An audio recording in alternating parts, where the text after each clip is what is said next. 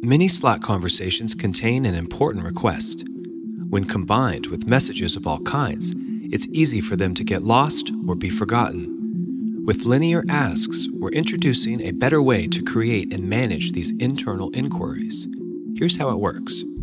Let's assume I'm an account manager and my biggest customer just reported a bug that I need the team to look into.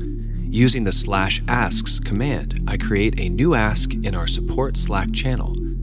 From the list of templates, I select Bug Report and fill out all the necessary information.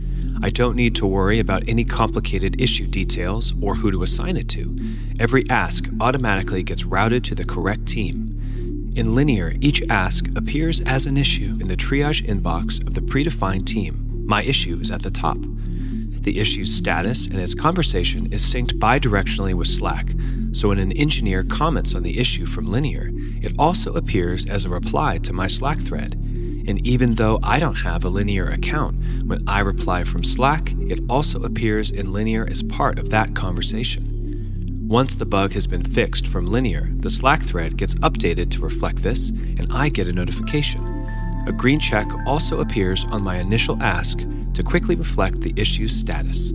For even greater convenience, you can convert existing Slack messages to an ask with the Message Action menu, or optionally by reacting to the message with the ticket emoji.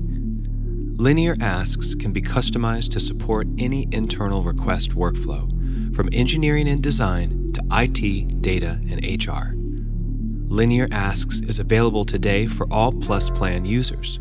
Learn more and sign up for a free 30-day trial at linear.app/asks.